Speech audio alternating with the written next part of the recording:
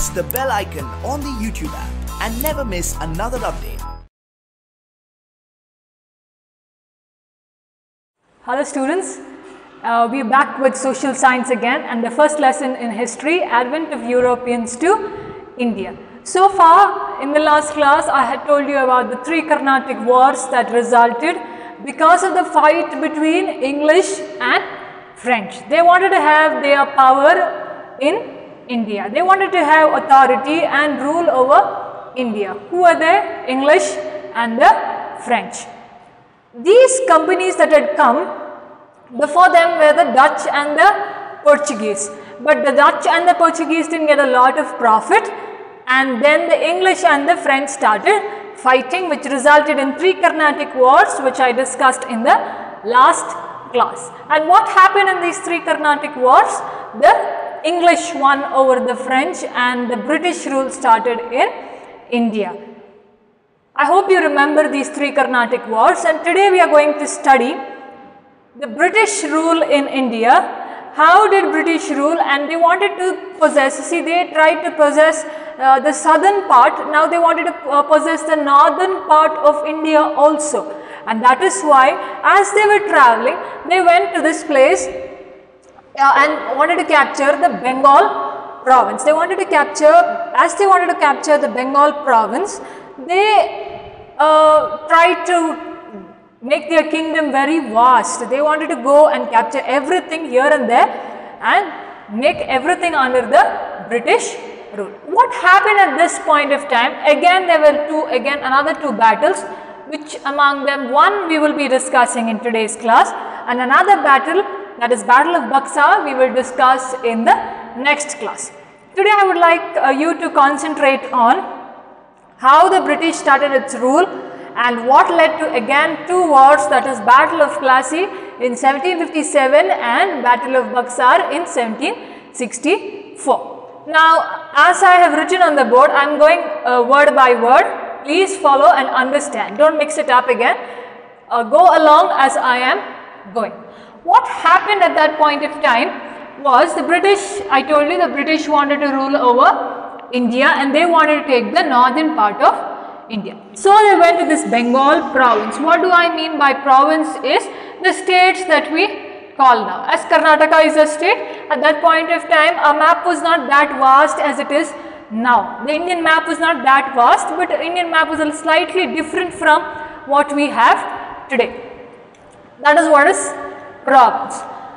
When they wanted to, when did they want? They wanted to do this in the 18th century. At that point of time the Nawabs were ruling Bengal. And what was Bengal famous for? Bengal was famous for three trade things, that's agriculture, commerce and industry. They were famous for this and they used to get a lot of profit through this, that is agriculture, commerce and industry. Now the English also started to make profit. They also wanted to make profit through this, and they made profit because of one permission that they got. One permission that they got, they were known as the Dastaks. Dastaks is a license where you need not pay tax, but you can import and export your goods. What are Dastaks? Dastaks is a license where you need not pay tax, but you can import and export your goods. Now Dastak was a license given to the Britishers by the Mughal ruler at that point of time, that is Farrukh Siyar. Farrukh Siyar gave the license that is called as Dastaks. You must remember this, Dastak. To whom? To the East India Company or the Britishers, to make profits out of what? Out of agriculture, commerce and industry. Did you get this much? Did you understand this much? Okay. Now, what happened after the Dastaks were given? The Dastaks, that's the license that was given to the East India Company. Some of the officials or some of the members of the East India Company started to misuse this license, started to misuse this Dastaks. And what resulted at that point of time was the Nawabs didn't like it. The Nawabs that time didn't like it, and they incurred a huge loss out of all these profits that they were making through agriculture, commerce and industry. They got a lot of loss at that point of time. Now anybody doesn't like loss, isn't it? You'll always like profit. When you are making a huge profit and when you suddenly come down to a loss, you wouldn't like it. The same way Nawabs also didn't like, the Mughal rulers also didn't like it, and they opposed this East India Company, saying that we have given you a wrong license and you cannot take it forward. And this resulted in the war between the Nawabs and the Britishers. That is the East India Company. It resulted in two prominent wars in the Indian history, that is Battle of Plassey 1757 and Battle of Buxar in 1764. Did you get the background of the British rule in India? Now this is very important for you to understand the two wars or two battles that I am going to talk next. I just brush it up again for you before a quick revision before I go to Battle of Plassey, that was 1757. British wanted to expand its rule in India. They had done it in the southern part, now they wanted to do it in the northern part, and they went to the Bengal province in the 18th century. What was Bengal famous for? Agriculture, commerce and industry. This East India Company, they also wanted to do profit, and they were issued a license. What kind of license they were issued? That is called as the Dastaks. Who gave them the license? Farooq Siyar was a Mughal ruler at that point of time. But the officials of the East India Company misused the, Dastaks, and it incurred a huge loss to the government. Huge loss. This is how you connect and read. Huge loss to the government. They didn't like it. Who didn't like it? The Nawabs or the Mughal rulers didn't like it. The Nawabs of Bengal didn't like it, and this led to the war, two prominent wars between the Nawabs and the Britishers, that is Battle of Plassey and Battle of Buxar. Did you understand this much? Okay. Now in this class today, we will learn about Battle of Plassey only, so that I don't want you to confuse between the two battles. One story once and then other story another time. So only Battle of Plassey today. Okay. If you're making notes, students, you could make whatever I've written on the board. That will be easy for you to understand.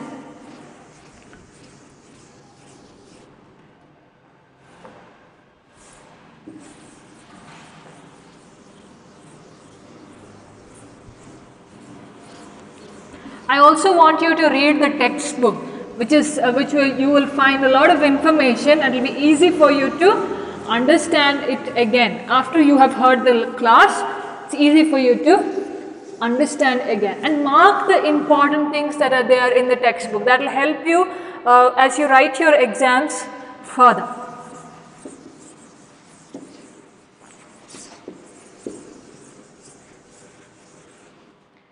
Let's go to Battle of Plassey, 1757.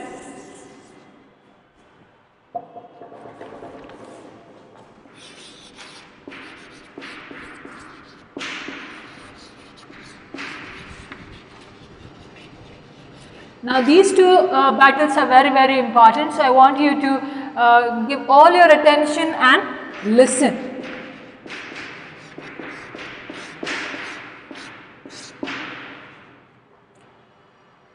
As I tell you the Battle of Plassey, understand the story and understand what are the outcomes and what are the reasons for it and what are the implications of the Battle of Plassey. The ruler at that point of time, in the beginning, was Ali Vardi Khan.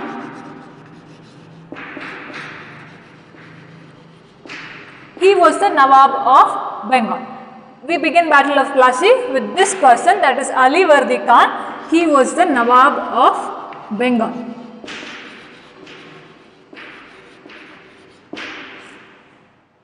Now as he was the Nawab of Bengal, in 1756 he died. When did he die? In 1756 he died. As the Britishers were coming, as the profits were going on, Vardi Khan, that is Ali Vardi Khan, he was the Nawab. But what happened in 1756? He died. After he died, his grandson took over the throne. That is, his grandson became the successor, and this grandson's name is grandson. Okay, grandson became this ruler, Siraj Ud-Dawla. Who became the Nawab of Bengal at that point of time after Vardi Khan was his grandson Siraj Ud-Dawla. He became the successor, or he went to the throne. At this point of time, when Siraj Ud-Dawla was there, this battle of Plassey took place. When did it take place? During the time of Siraj Ud-Dawla, battle of Plassey took place. Between whom? Between the Nawab, the young Nawab of Bengal, and the Britishers in 1757. Did you get this much? Did you get the background of how did it start?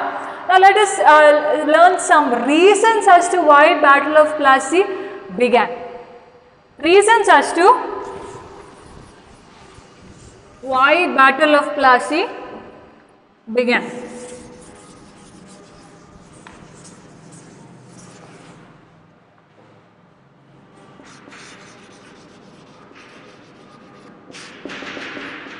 First reason is, I told you there were dastaks given. What are the dastaks? That's the license. Now Siraj Ud-Dawla didn't like the misuse of these dastaks. You would also not like it, I would also not like it, isn't it? That is how Siraj Ud-Dawla also didn't like the misuse of, that's the first reason, misuse of dastaks. Who was misusing it? The East India Company or the Britishers were misusing it, and that is why this can be considered as one of the major reasons, because the officials, when that Siraj gave the license, when Siraj gave license to the East India Company, he gave it with some kind of trust that they would also make more profit. But what happened and what resulted? They incurred a loss, a huge loss, and this loss that they had to again make it up for was very, very difficult, isn't it? If you have a shop or a business, and if you have incurred loss by some floods or some natural disasters, isn't it difficult to bring up or make it up to that same profit that you had earlier?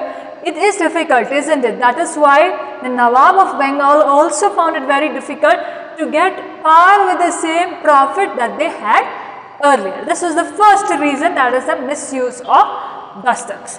Second reason is mending of the fort without permission. Now if you go to the first or the second, first 1.5 part of my lesson, I had told you about Fort William. Fort William. Now what did they do, the Britishers? There was a fort in Calcutta, and they went and built another fort beside that, that was Fort William. And the Nawab at that point of time didn't like it, and he told them to remove all the laws or the cannons out of that fort. But the Britishers disagreed to remove the laws against that fort, and they said, we will not remove the fort from here. This angered Siraj Ud-Dawla more, and that is another reason for the Battle of Plassey. The third reason is the Black Room tragedy. Now I told you there was this Fort William. Siraj Ud-Dawla, what he did was he went and conquered the Fort William, and what he did, he imprisoned or he gathered few Englishmen. There were 146 Englishmen,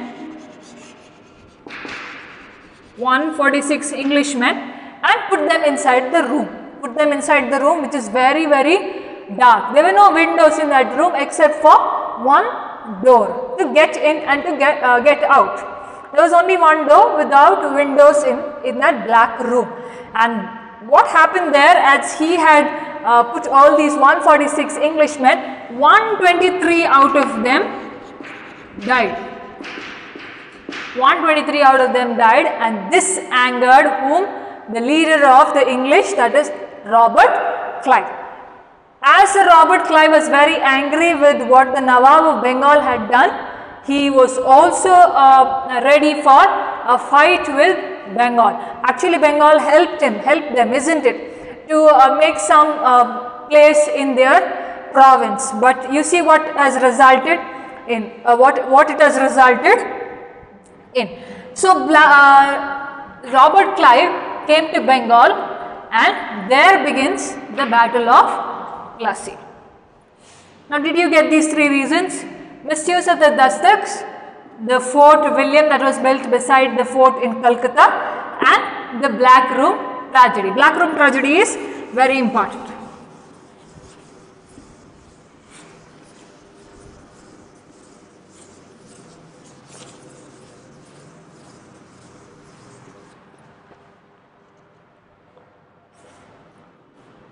I told you Robert Clive came to India, came to Bengal, and that point of time he made friendship with some local merchants there, some local people there. And three names are given in your textbook of the local friendships that he made there. I will just write it down for you. Let's see here. Manik Chand, Jagat Seth,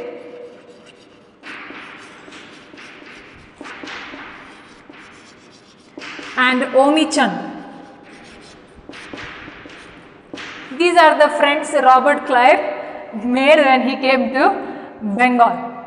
Did you get this? Manik Chand, Jagat Seth, and Omi Chand. Robert Clive told these people that if you help me whom?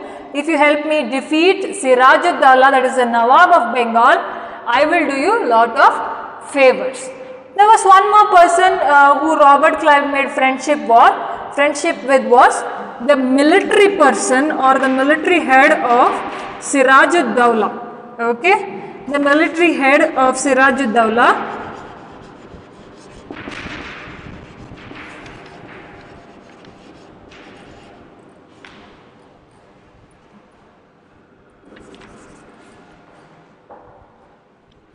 Robert Clive was very clever, you see. He tried, because of his intelligence, he tried to capture these people also. And this, his name was Mir Jafar. Mir Jafar, who was the military head of Siraj-ud-Dawla, was Mir Jafar. Robert Clive went and told him, Mir Jafar, you help me defeat Siraj-ud-Dawla, and I will make you the Nawab of Bengal. What did he say to Mir Jafar? I will repeat it again. He said, Robert Clive said, come and help me defeat Siraj-ud-Dawla, and I will make you, who is I? Robert Clive said, I will make you the Nawab of Bengal. Mir Jafar easily got fooled with the words of Robert Clive, and in turn helped Robert Clive fight with Siraj-ud-Dawla. Everything happened according to the plan of Robert Clive, and there led this battle. At this battle, Robert Clive knew Siraj-ud-Dawla will not defeat them. Siraj-ud-Dawla will run away, or Siraj-ud-Dawla will say it's over, I don't want this battle, something like that, and he will go away from that battle. Robert Clive was thinking before the battle, and it happened exactly the same way. Siraj-ud-Dawla was defeated. Siraj-ud-Dawla was defeated in the battlefield, that is, he ran away from the battlefield, which means you have lost the game. It's similar like I can remember when you play Ludo, have you played Ludo, and when you feel that you will not win, you just toss the board. Isn't it the same way? Same way, Siraj-ud-Dawla ran away from the battlefield, in turn making the Britishers win the Battle of Plassey, and Nawab of Bengal losing the battle of Plassey. After that, after they ran away, they tried to capture him and they killed him, and then he died. Okay, after he ran away, they tried to capture him and they killed him. All this has happened. All this has happened. I'll just brush it up again. I told you Robert Clive was very angry with what the Nawabs did, and he came to India and made friendships with three people. These three people, Manik Chand, Jagat Seth and Omni Chand, and he also made friendship with one more fellow, that's the military head Mir Jafar, who was the military head of Siraj-ud-Dawla, and he said, I will make you the Nawab of Bengal if you help me defeat Siraj-ud-Dawla. Everything happened as planned. Siraj-ud-Dawla opposed and he ran away from the battlefield. They captured and killed him. This was the end of Battle of Plassey, but there were some outcomes of this battle that was fought. Outcomes as in to say some situations that occurred after the Battle of Plassey, like results after the Battle of Plassey. Now, did you understand this much? What is the Battle of Plassey? Very easy, isn't it? You just remember the story, you can divide and write. But I want you to write the reasons first, then the Battle of Plassey, a small gist of the story you can write, and then the outcomes. With that, you can cover the whole answer of Battle of Plassey.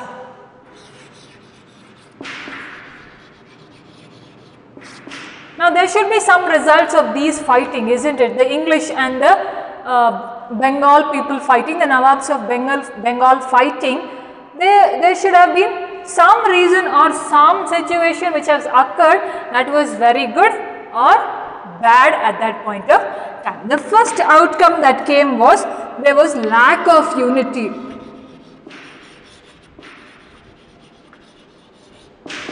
Earlier, how was Bengal in that province? Very nice. People were doing a lot of profit. Everything was going according to their plan. But now, there was lack of unity because people didn't know whom they should support properly. Whether they should support the Bengal province or whether they should support the Britishers or whose rule they should follow. Britishers were acting very cruel at that point of time by imposing all their laws. People were confused and that resulted in lack of unity among themselves. It also resulted in immorality.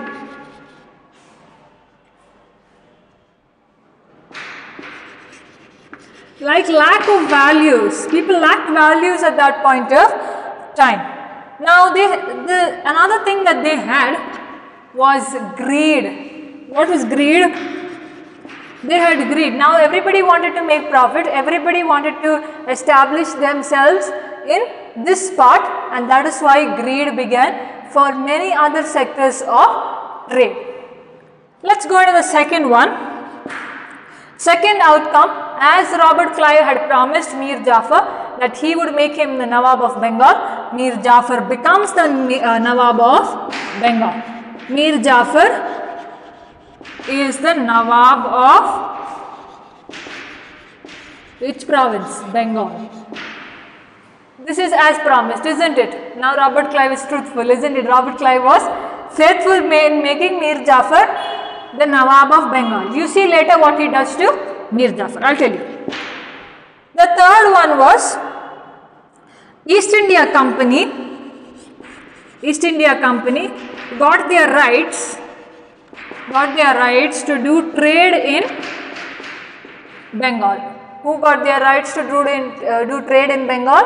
The East India Company got their rights to do their full trade. Earlier they had to seek dastaks, but now there was no need to seek dastaks, but they easily could do their trade and easily had rights to do it. Let's see the fourth outcome. Fourth outcome was Mir Jafar had to pay a certain amount of money to the East India Company or the Britishers because of the loss that they had incurred through the battle and that the fort that was being destroyed. Mir Jafar had to pay them 17 crores 17 crores and 70 lakhs. 17 crores and 17 lakhs because they had lot of, the Britishers incurred lot of loss, isn't it, that point of time. And as they had attacked the Fort William, as Britishers had attacked the Fort of William. Now why Mir Jafar had to pay? Because he is the Nawab of Bengal. Sirajuddaula is already gone and he cannot pay now, he is dead. So as Nawab of Bengal, he had to pay 17 crores and 17 lakhs to the East India Company for the loss incurred in the Battle of Plassey. After this, what happened? This Mir Jafar was ruling Bengal. But what did the English people do, that is the British people do? They tried to prove that Mir Jafar is ineffective on his throne, and he is not an able leader. He is not a disciplined and a courageous leader, and they wanted to remove Mir Jafar from the throne. They themselves made him the Nawab, isn't it? Why they made him the Nawab? Because of their rights that they wanted in India. Now once they have made, they had all right to take him away also. They tried to prove that he is very ineffective, not an able leader who can rule the province.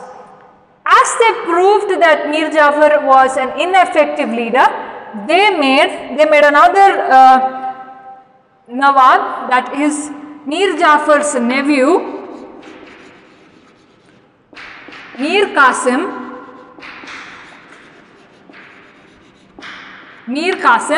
as the Nawab of Bengal.